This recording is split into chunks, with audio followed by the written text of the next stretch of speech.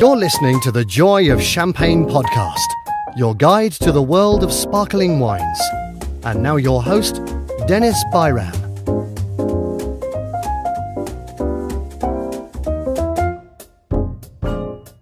Hello, and welcome to another episode of The Joy of Champagne. I'm your host, Deniz Bayram. This episode, we'll be talking about pairing sparkling wines with food. We will talk about what good pairings are and why are they so good with sparkling wines. And we'll also focus on the different types of sparkling wines and how they pair with a different array of foods within their rights.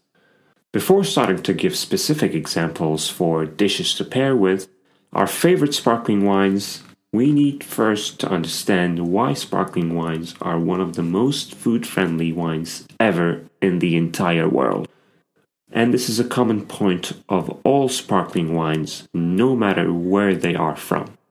This is because sparkling wines all have a good, if not most of the time, an elevated level of acidity that ensures that they are always fresh. Not to mention the refreshing carbon dioxide bubbles inside as well. And because of this, they also go well with a common type of food. Can you guess what it is? If you've said fried foods, you are correct. Fried foods, pretty much no matter what they are, as long as they're fried, are the greatest friend of all sparkling wines. We can even go as far as saying it's a match made in heaven. But why? Because it's all about the game and the dance between two tastes, acid and fat. Fried foods all have a high amount of fat naturally, and we can feel the oil in our mouth when we eat them. They coat our palate and our tongues. It's a very comforting sensation, which is why we love fatty foods. But when you wash it down with something nice and fresh, or in other words acidic, it feels even more satisfying, because once the oil is washed away from our palate, we are ready for more. And with the tartness of the wine, we start salivating more as well, which makes us even hungrier and eventually leads us to take another bite as we crave more and more of it with each bite and each sip. This is the same reason why fatty peanut butter pairs heavenly with tart strawberry jam and oily potato chips pair perfectly with sharp tart vinegar. It is the same logic. So my all-time favorite pairings for champagne is nicely salted potato chips or crisps. So you can virtually pair any sparkling wine with any fried food and the result will be most likely very delicious. So let's start talking about champagne first. Just like any other sparkling wine, champagne can and will go with any other fried and fatty food. But since champagne sees long aging on the lees, which gives it a creamy texture and toasty taste, it does go beautifully with roasted chicken and other game meats, cream-based soups and sauces as well. So do not feel obliged to pair a bottle of red wine with your Christmas turkey dinner. A bottle of nice, full-bodied champagne will pair just as beautifully. Speaking of full-bodied champagne, another champion with food is rosé or pink champagne.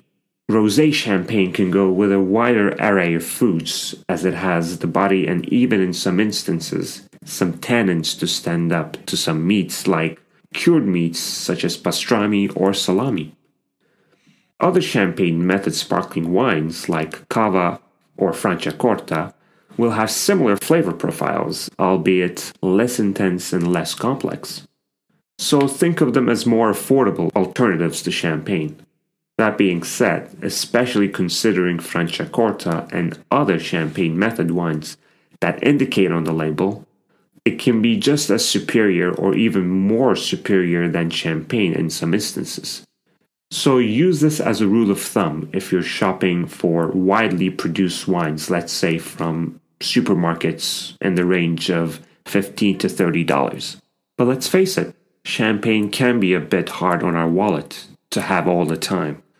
So what about Prosecco and Crémant? Whenever pairing with Prosecco, it should be kept in mind that it's much lighter than champagne, so the foods to pair with should also be lighter as a general rule.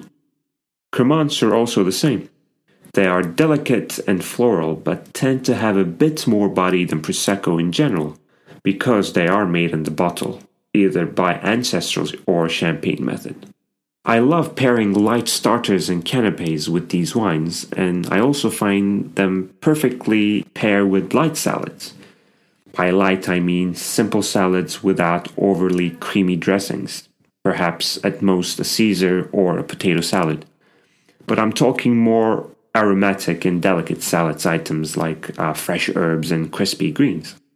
For appetizers and canapés, I think ones made with fresh cheeses and cream work very nice. Something like ricotta or cottage cheese, for example, or crème fraîche or sour cream as well as yogurt. These are fresh dairy products, so they blend in with the freshness of the Prosecco beautifully, as well as the wine cutting the fattiness and the creaminess of the cheeses with its acidity. So you can easily pair light pasta dishes with Prosecco and Crémant, like pasta primavera or any other vegetable dishes like ratatouille. Keep in mind some ingredients for these dishes would not be in season during wintertime though. And then there are sparkling wines that are sweet. Who doesn't like some sweetness with some fizz after all? The most popular and widely available sweet sparkling wines are Asti Spumante and Moscato d'Asti. They are almost identical, except the latter is less fizzy and not as bubbly as the Spumante. So they come in regular wine bottles with screw-top closures. These wines are often demonized by so-called connoisseurs of wine because of their sweetness and their simplicity, but that is nonsense. Because these wines are very joyful aromatically, because Muscat, the grape used to make these wines, is already very aromatic by itself. And no one should ever feel guilty for drinking Moscato d'Asti or Asti Spumante. These wines aren't very crazy in acidity, but have just enough that it balances the sweetness of the wine. The most perfect pairing for these wines is actually dessert. You might say that this is going a bit overboard by pairing sweet with sweet, but although it seems counterintuitive, it works the best, as you surely don't want to pair something that's not strong or sweet enough with these wines. And in fact, when sweet and sweet is paired together, they do not overpower each other, but rather blend in and accompany each other. So Moscatos go deliciously with fruitcakes or tarts, cheesecakes with cream and white chocolate, for example. Or the classic pairing for these wines would be the famous Italian dried fruit breads called panettone. You can find them everywhere, especially this time of the year. Another personal favorite of mine with sweet Moscato is tiramisu. It's such a satisfactory pairing, and I recommend everyone to give it a try. Chances are you'll probably be hooked. So these are a few classic examples and some personal favorites of mine to pair with sparkling wines. But this is an endless subject that I can continue rambling on for hours. So before wrapping up, I'm going to share a simple rule of thumb to use when in doubt what to pair with any wine or food. Simply use the rule of thumb of what grows together goes together. It's one of the better rules you can use whenever you're confused, because in Europe, almost all wines are made to go with the local cuisine. Example to this would be cava with paella or tapas, items like croquetas or tortillas, or champagne with French cheese or prosecco with prosciutto. And don't forget, there may be rules for balanced pairings between food and wine, but there are just as many exceptions as well. So don't be afraid to experiment and try new pairings. That's the whole fun of pairing wine and food anyway. What are your favorite sparkling wine and food pairings? Do you have any seasonal pairings that you love with sparkling wines? Share your thoughts with us by shooting us an email at hello@joyofchampagne.com. Thank you for listening, and until next time, stay bubbly.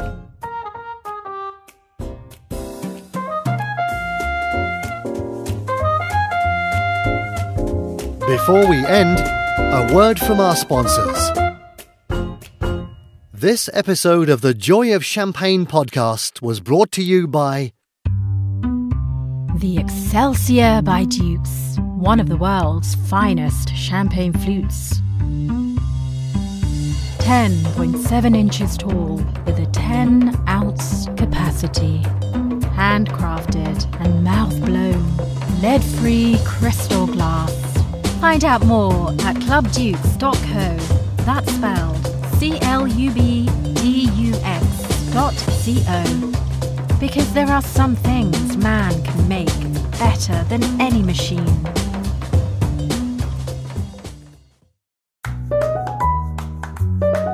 Thanks for listening to the Joy of Champagne podcast, your guide to the world of sparkling wines. We hope you join us on the next episode. In the meantime, feel free to visit us at joyofchampagne.com or drop us an email at hello@joyofchampagne.com.